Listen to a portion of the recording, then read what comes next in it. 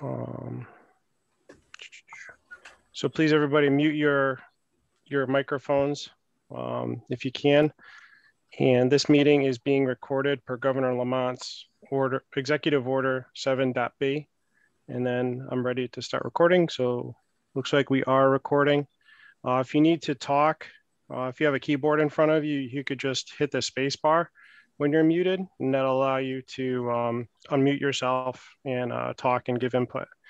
So with that, I'd like to begin the meeting for the Town of Wethersfield's Inland Wetlands and Conservation Commission. This is a public meeting. It's Wednesday, March 17th, 2021. And looks like John just joined us, which is good. And we are using a virtual meeting platform in accordance with the governor's executive order.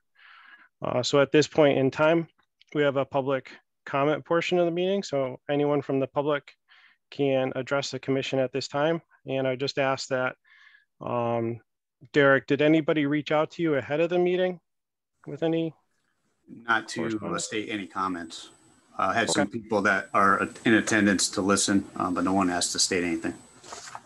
Okay, so we don't have any, sensing there's no public comments, we can move on to the public meeting. Well, we can actually move on to new business because we don't have any public hearings. We don't have any public meeting business, or we don't have any old business. So we have new business. We have application number 730-21. It's John Makowski, 135 Elm Street, parcel number 266-001. It's an application for a building addition within a regulated area in floodplain. And with us here tonight, do we have the applicant to describe the project? Yep. How you doing? John here. Hi, John. I thought I turned my camera on, but it doesn't seem to be. Oh, there it is. Okay. Derek can help you with actually putting up the your little site plan on the screen so we can all see it and you can kind of describe it. Yeah, give us a description of the project. Yeah, I can do that. Here we go. Share screen. Oh, it says host disabled. Okay. So, John, I had gotten a new plan just earlier this morning. Do you want me to put up that one and you can discuss it? Just let the commission members know you have the previous plan. I had comments. They just resubmitted. I haven't had time to review it yet, but he can certainly go through and explain it, and then we can talk about it after. Sure thing. Yeah, you can put the latest version of the one that I supplied today.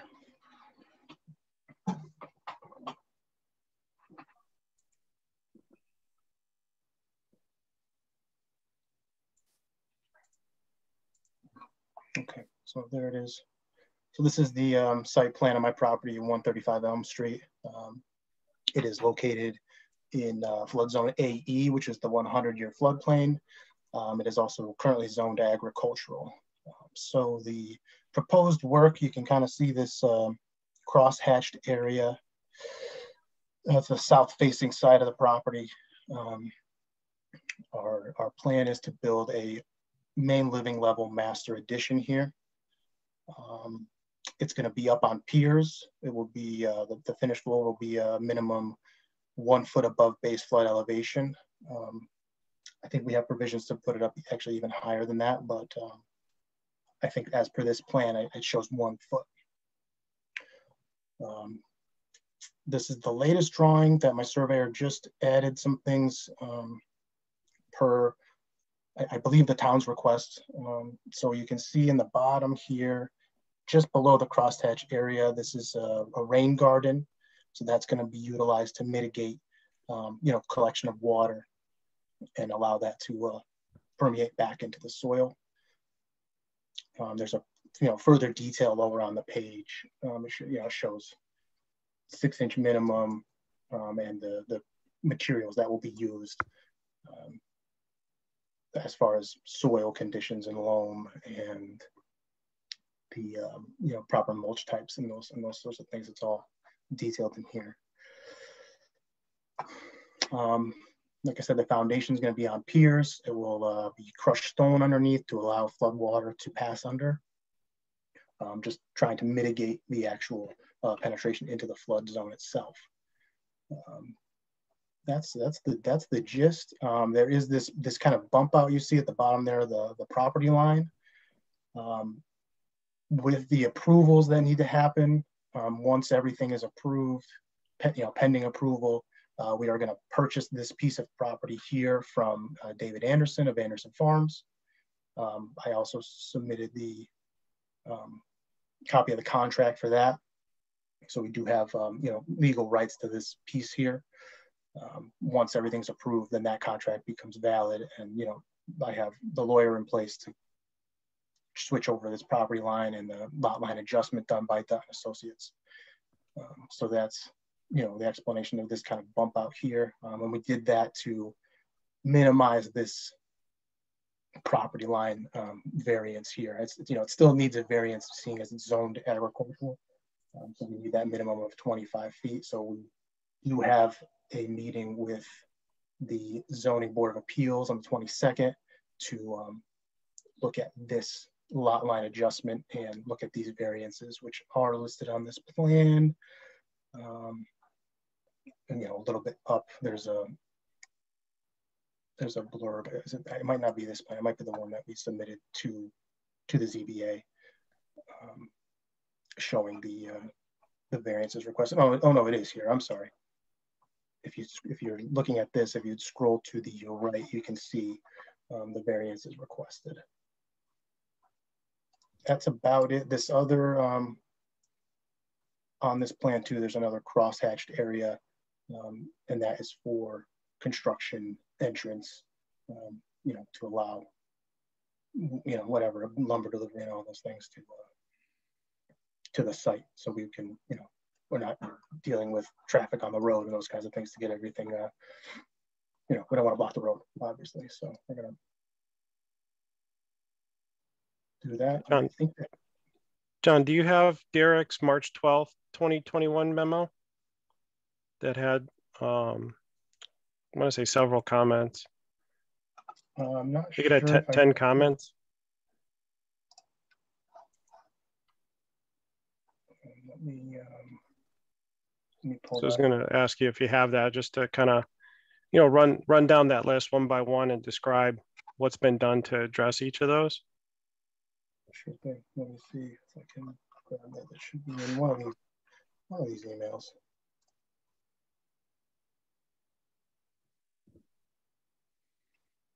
Oh.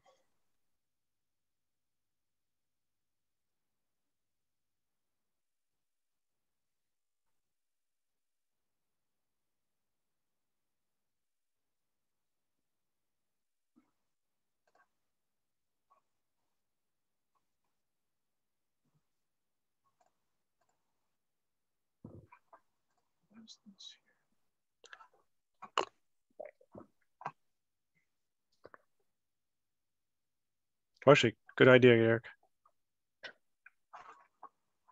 Yeah, I don't think I have it here.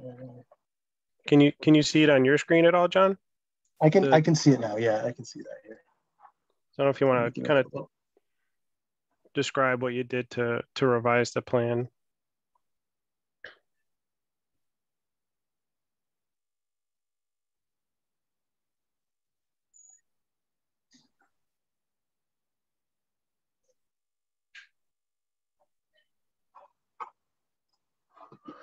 Okay, so the first comment there, the compensatory storage, that is what Jim Dutton had done with the rain garden.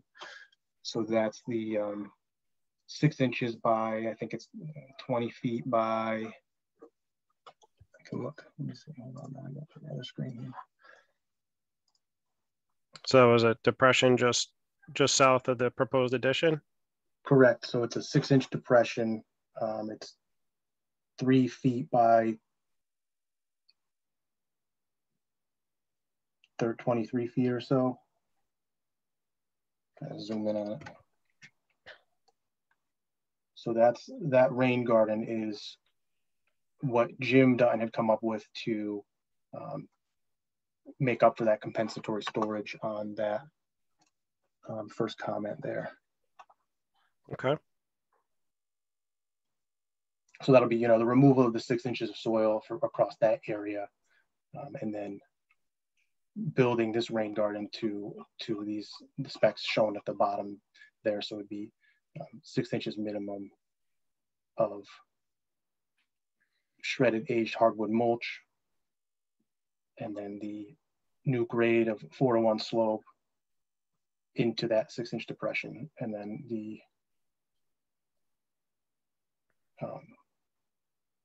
the 30 inches of soil.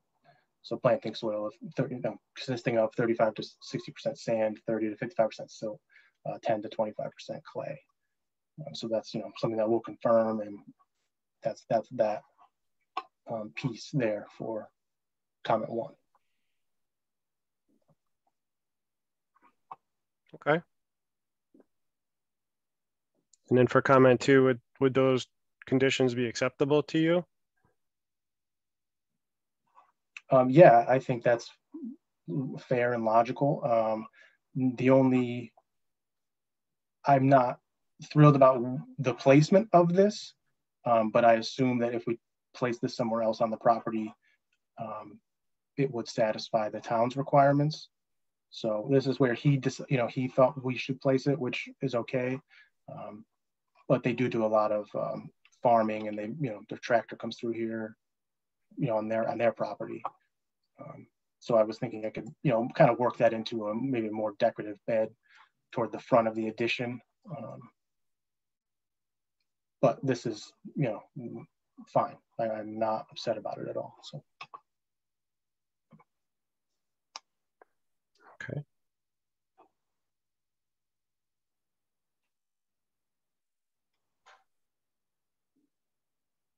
And do you see comment 3?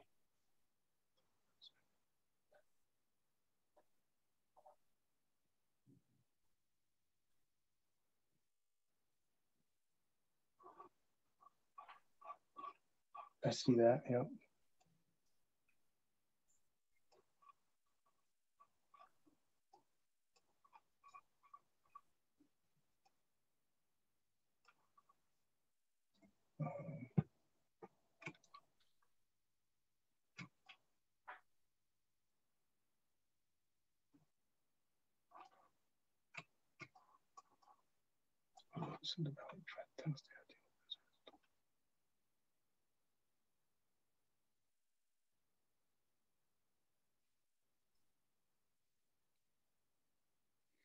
Excuse me, if Derek is talking, I can't hear him. Oh yeah, Derek, you're muted. I didn't notice that. Yeah, okay, I'm sorry, I was reading that thing, and Jim did provide that information about the impervious area. It is on the drawing here. Okay. So we have the pre-development and post-development, and the change of what that is going to be. It's listed there. I'm unfortunately not a engineer or civil engineer, so. Yeah, I was muted. I was saying that he did add the table that I was looking for. Okay. Yeah. So it is there. I see it there. And he did address comment 4 with the southern property line. Comment number 5 was related to me just asking for how they were going to access the site. It looks like they're going to put in a construction entrance coming off Elm Street. So I'll review that with the detail.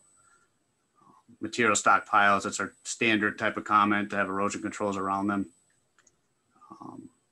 I think there were some trees maybe in the vicinity that I wasn't clear if they were going to be saved or moved. I don't know, maybe yeah, Jonathan, you could speak to that. Yeah, so there's, he does show that silt fence there for the barrier. And then there was a tree existing where this addition's gonna go. It actually broke in one of those snowstorms we had a year and a half, 2 years ago, probably. So that tree has actually been removed. It was dying. And then there is another tree toward that, where that mirror is. There's another tree there. I'm hoping to keep that where it is. If it has to, be removed to satisfy, some to get whatever we need to do, then we'll make provisions to do that. But that tree I am going to try to save. You can see that existing mirror stone in the bottom corner of the drawing. It's right near that. So, and then there's some rose bushes and things planted out front, which we'll have to remove for the construction driveway. That's not a big deal. Those are easily replanted, or if the town doesn't want them there, we won't replant them. That's not something I'm attached to. So.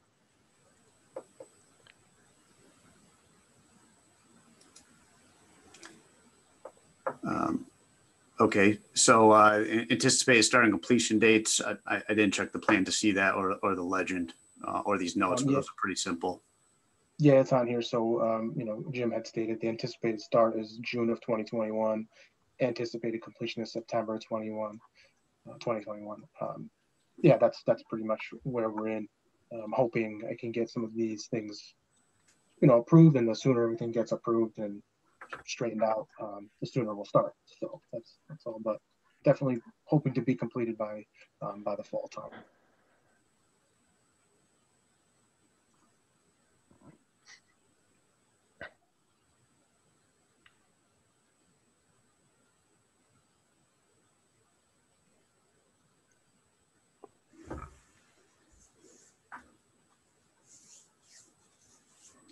And then Derek, did you have any other comments?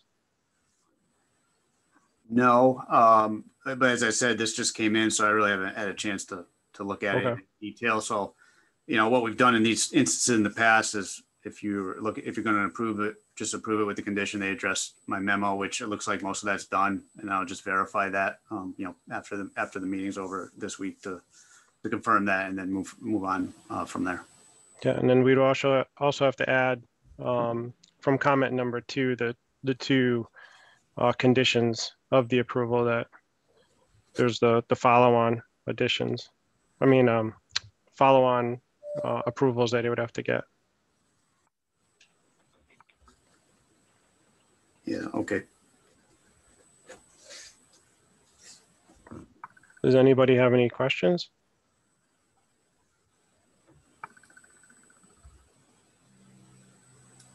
No questions. It appears that the applicant has attempted to minimize the effects of a possible flood by having that building raised up, and he's taken care of the flood storage issue, which is really our primary concern, I think.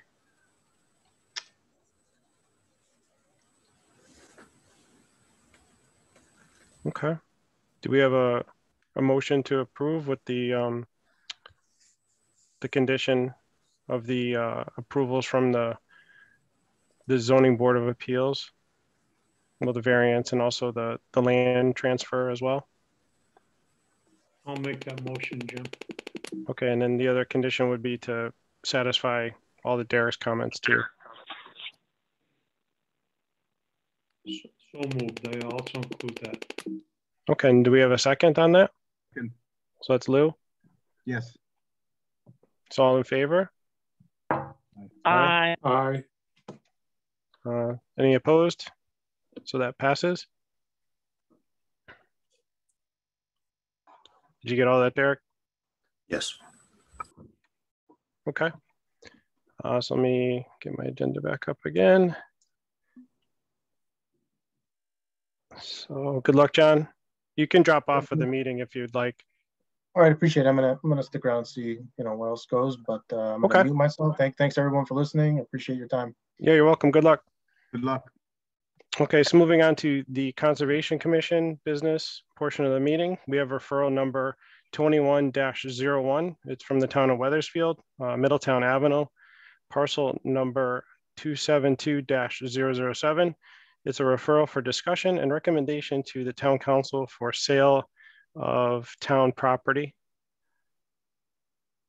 So Derek, do you want to give us a little description of what this is and what you know to date?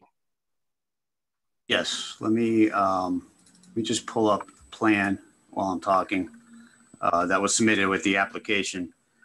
So this is a town-owned parcel located south of I-91 and east of Middletown Avenue, down near the Rocky Hill town line. It's a landlocked parcel the town owns. It was purchased from DOT almost 50 years ago. And the way the deed was written when it was purchased was that we're not allowed access off of state property. The remaining properties surrounding this one are all privately owned. There are, I think, maybe two to three different owners that own properties around here. So it's really not very accessible to the town as it currently stands. So there was when it was sold, there was a restriction that it remain open space, which it has. It is floodplain, a lot of wetlands in the area. Town council was considering sale. As you can see, there were a couple offers made that was in your packet. I included also the PZC, Planning and Zoning Commission meeting minutes from a few weeks ago because they discussed the same offer that we have here and options for it. So Town Council was referring it to Inland Wetlands, being the Conservation Commission as well, just to get your recommendations on, if the property is going to be sold, what restrictions should remain or might be needed to maintain what you feel is the intended use of the property as an open space. So with that, we can open up for discussion. Did everybody get a chance to review the materials that were submitted? Yeah, I did. I actually saw some of the restrictions and also saw that the maintenance by both groups, but is going to be good. And I think we just keep that the way they are. I don't think there's additional restrictions, or I don't think we want to cut any of those out. That's just my cursory review of it. Okay.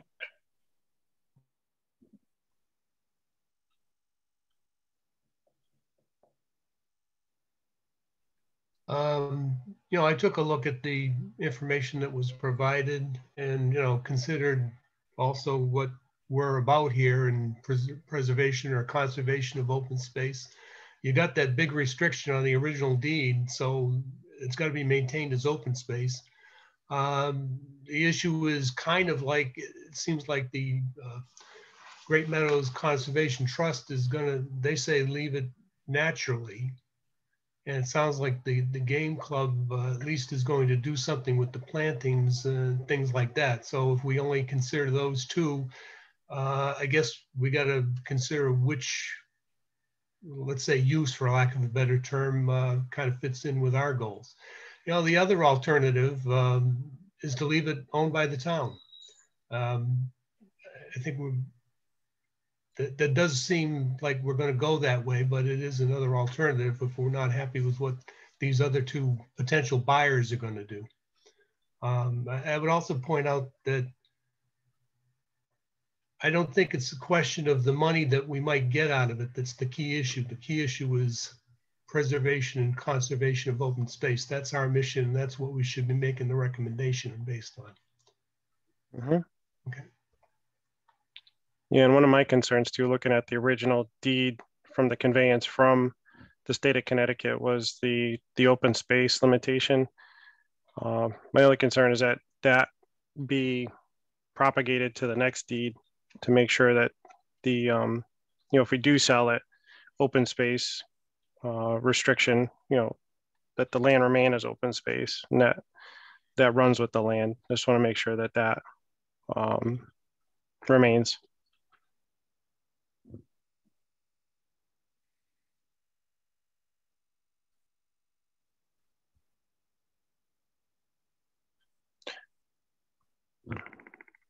Does anybody else have any other comments?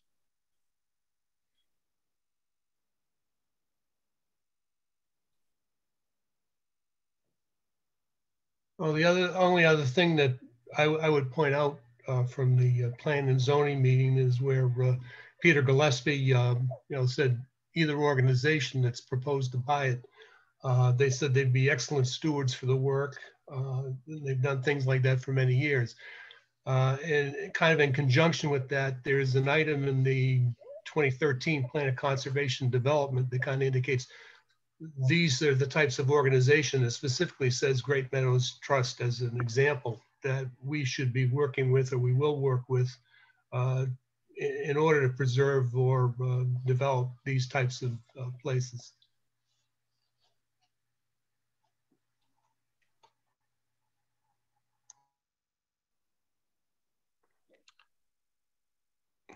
one question I had for Derek was procedurally, this is one of the first ones that I've done. I don't know about if anybody else has made a recommendation like this. What do we typically do? Like, do we vote to approve the sale, or do we just, compile all of our thoughts and those go over to town council? I would suggest voting on making a positive referral to town council with recommendations such as what's been discussed as maintaining open space and things of that nature. Okay. I know planning and zoning went through that process too. They did a vote and made that positive approval to sell the property.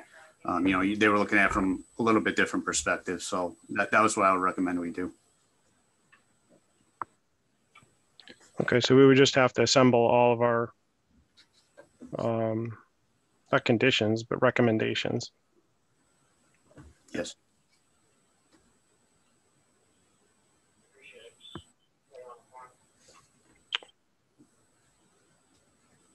So one of the recommendations that we could list out is that the deed restriction for open space run with the land.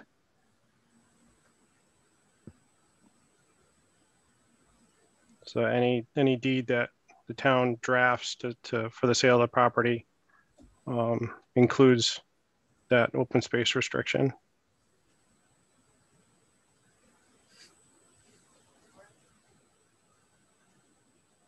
This is Clark. I believe that has to go because that's in the deed that it was when it was deeded to us. So we got it without restriction, and that restriction has to carry through legally, Yeah, I believe. I'm not a lawyer, so that's where I'm weak in that respect, but I'm not sure how it all works. But if it carries through, that's good too. Yeah, I think he's correct. It does carry through, but what you say to include it in the deed is probably a good idea. Makes it very clear. I think so. Just Okay. It kind of echoes it,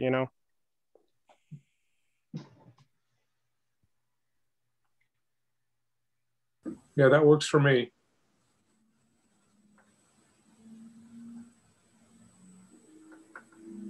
Does anybody else have any other recommendations to include?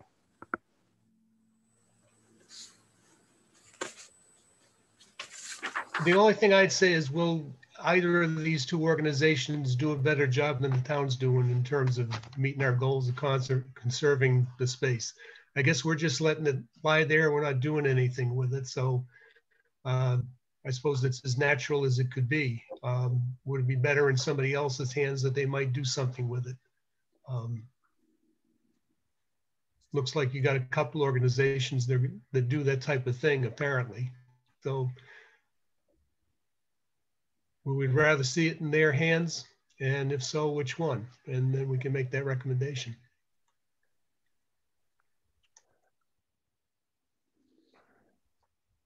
We can do that, Derek. We can kind of recommend which. I don't think you need to do that. I guess you could make a recommendation as a group if you would like to do that, but I don't think that was necessarily the intent for you to give direction as to which way council should go. It was just more to evaluate if the property is sold, whoever it's sold to, what you would be comfortable with as far as what goes with that sale. Like we're Okay. So Brent, would you want to put a recommendation in there about a preference? Derek is kind of steering us against that. So I guess the issue really then would be, would either of those operations be better stewards than the town? Do we have any plans to do anything like what they're doing, Derek, as far as actively going in and, controlling invasives and that sort of thing? Not that I'm aware of. Well, we technically don't have access to that property anyways, right? That's correct. There's no way we can get onto that property to do anything, even if we wanted to. Yeah, that's true too. Okay. So even if the town wanted to go in there to improve the ecosystem on the land, then we'd have to figure out how to get out there. Wasn't there something in there in the document, and I lost it, I don't have it in front of me, that identified some of the things that each of the groups had done to other properties, and they would potentially continue that here? Yeah, that's what we were talking about.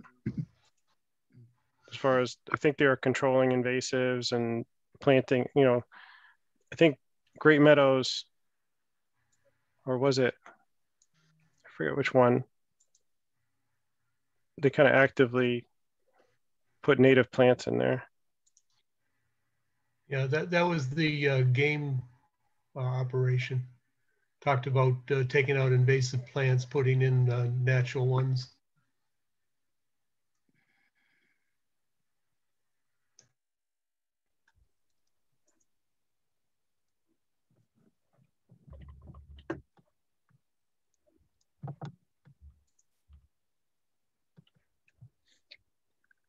I mean, that could be a recommendation from you if that's something that you'd like to see done. It's, you know, it's something that, you know, council could consider as part of the discussions with the buyers. Would you guys like to add something like that? Like, you know, our preference, or we like that the plans include some sort of invasive species control and, you know, replanting with native species. Does that work for you guys? Sure. Okay. Is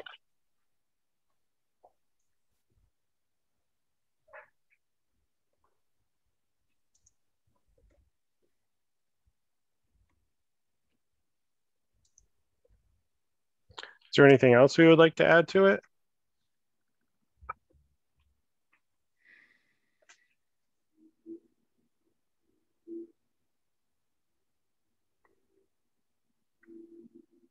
So I guess it's just those two things.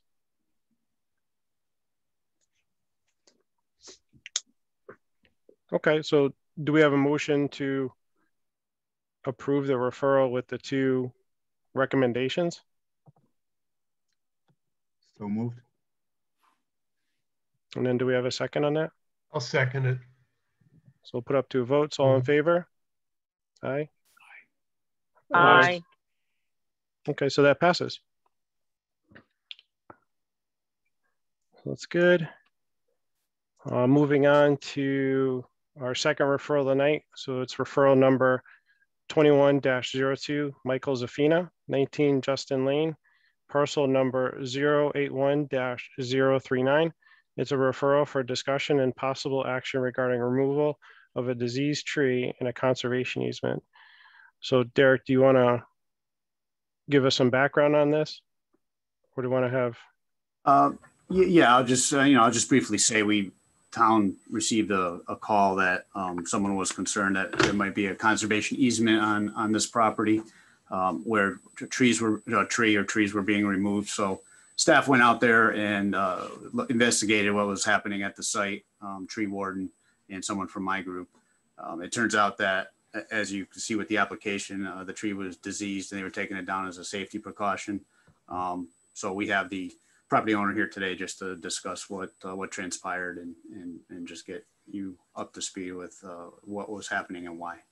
Okay, and with us tonight we have Michael Zafina. So if you want to give us a little rundown. Sure. You can hear me, correct? Correct. Okay. Yeah, I had a that succumbed to Dutch elm disease. It started that great tree care, come out with the tree to see if I could save it, perhaps. But unfortunately, it was too. The leaves and such were, you know, dying, and you could just see the bark just coming right off, and you could see where all the X and the holes and such. So it was pretty decayed. Trying to remember if it was Iceus. A big portion of the tree, a limb came down, and it's right near my kids' play area. So I had, you know, I called Graver Tree Care again to basically cut the tree down because of safety reasons.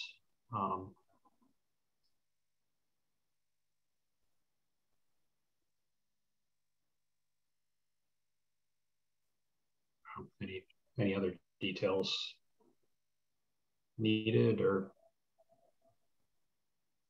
was there any ground disturbance at all, or not inside the easement? And actually, this is I because when I put my shed in, it was obviously that had to be outside of the easement area, because I went to the department and made sure all that stuff. So I mean, this tree is really, I mean, I'd be hard pressed if it is in there, but again, I did write, you know, an email saying what I was doing. You know, and again, it was done by a professional tree service. And yeah, there I am. So actually, all right, yeah, there's the shed. Yeah, I just brought this up so everyone can see. Oh, fantastic. Yeah. oh, okay. Here's the property. This is 19 Justin Lane. Here's the shed he's referring to. This is our approximate conservation easement line. It's, you know, I wouldn't say it's exact. Right. So actually that tree is basically on the line, because it's right behind the playscape. You can see the playscape right there. Yep. Playscape. Yeah, and this was the tree, Michael? No, it's actually this one right. It's kind of hard to see it. Well, I guess it is just, it's on the line. Yeah, that's the one. You could kind of see the silhouette of the tree a little bit. Yeah, it's directly in back of that playscape. So in this area? And that's the one. Yeah, so that was the diseased tree that was subsequently taken down.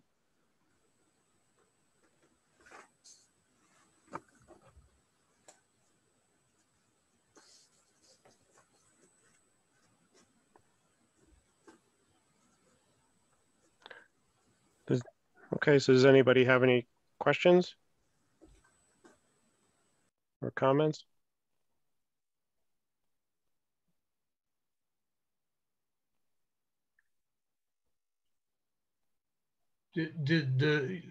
Derek, you said the tree warden went out. Did the tree warden have any observations about the condition of the tree? From my understanding, he agreed it was diseased and didn't have, he wouldn't have had an issue with that coming down for that reason. See, but the issue basically is we weren't informed beforehand that this tree was going to be cut down. Yeah, technically, if we were aware of it ahead of time, we would have asked the owner to come in to see you to get approval to take the tree down in the easement because of the restrictions. I don't believe he was aware of that or where exactly the easement line is. Like you said, it's pretty close. So we just, as a matter of practice, we had him come in and make the presentation now. So I would treat it as if you would normally, if it hadn't been done yet, approve or you know. Yeah, that's what I was thinking. Like after the fact approval. Yeah, but you know, at least make you aware of why it was done, and it wasn't something that was done to you know, just to clear and make more space for his lot.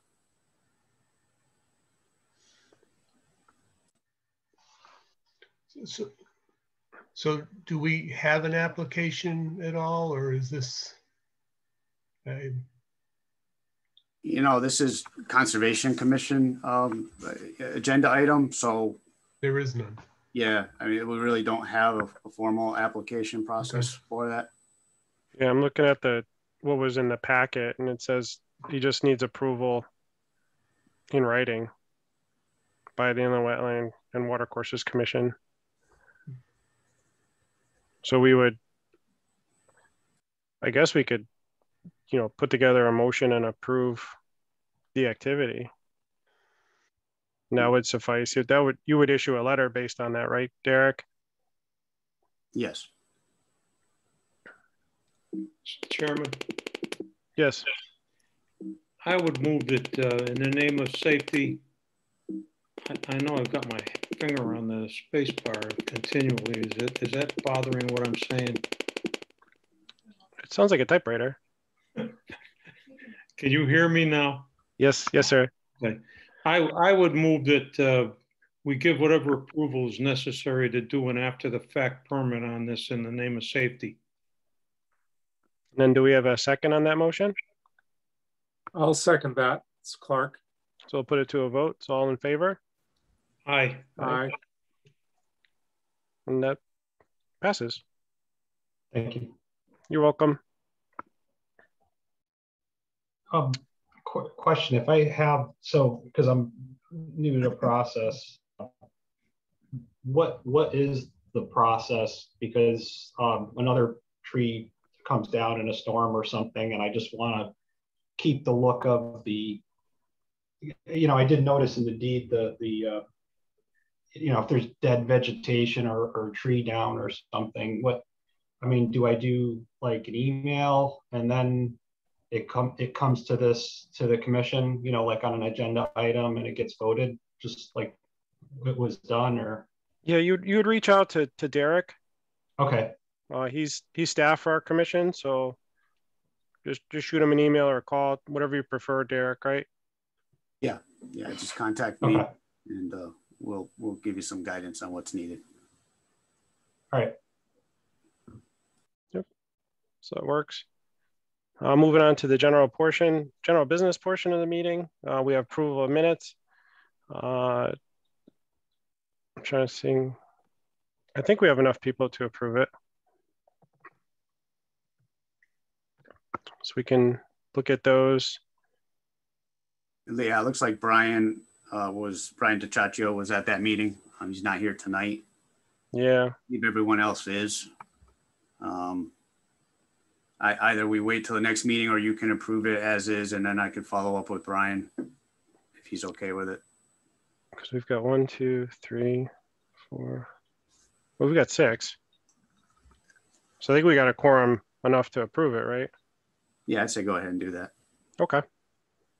So does anybody have any comments on the meeting minutes of the last meeting?